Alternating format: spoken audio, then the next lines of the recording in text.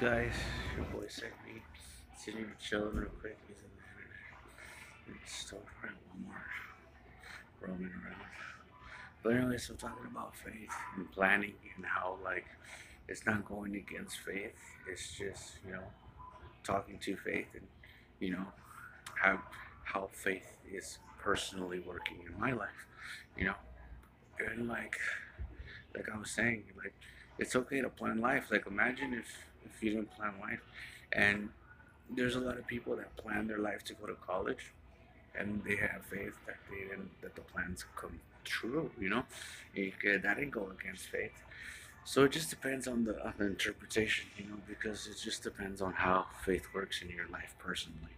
Like me personally, like after being stuck in drugs and life and stuff, the only thing that matters is how it works for me, in my personal relationship, and how like I came to believe in my faith, and how I came to believe in the things that I believe in, because there were undeniable moments, bro. I was just like, damn, something had to help me there, yeah, because I gave up.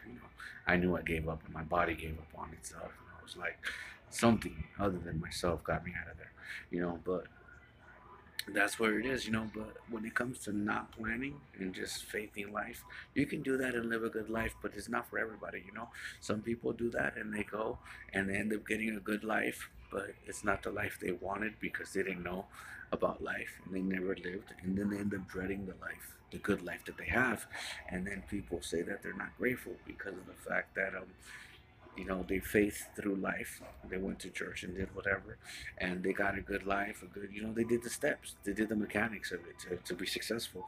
But, it wasn't their life because they never planned. And then when they got successful in the life they had, then they realized what their personal goals were, and then they couldn't appreciate the life they had. Because it wasn't the life they wanted. So that's the difference between having the life you want to live and living the life that you have. Because yeah, you can go to meetings, you can go to church, you can go to your gang, you can go to your hood, you can go to your clubhouse, whatever, and you can be whatever they help you become. But if you never truly like find out who you are, you won't truly really live your life. And you won't like your club, your faith, your church, your religion won't be working for you. You would just be like a dead person alive in the church, doing filling in gaps, basically. But you'd never really be happy. And like for someone to like, if you believe in God, like for someone to die for you to live, that's kind of like a waste because you're dead alive. You know what I mean? It kind of ruins the sacrifice of like dying for you to be able to exist and sins and shit.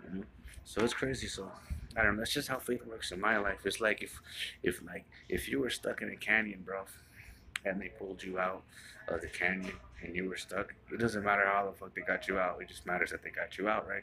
So that's how faith in me and my religion stuff is. It's like it doesn't matter if it works for you. It works for me in this way, and that's how it is. And that's in the church or out the church or a church that I've never been to. It's just it's all about the message to me. So like I plan my life because it feels good to have the stuff you actually want, because then you're like, then you can appreciate it, then you can be grateful, honestly, and then you can be happy with it, like genuinely happy, like genuinely grateful. But anyway, so that's what's going on.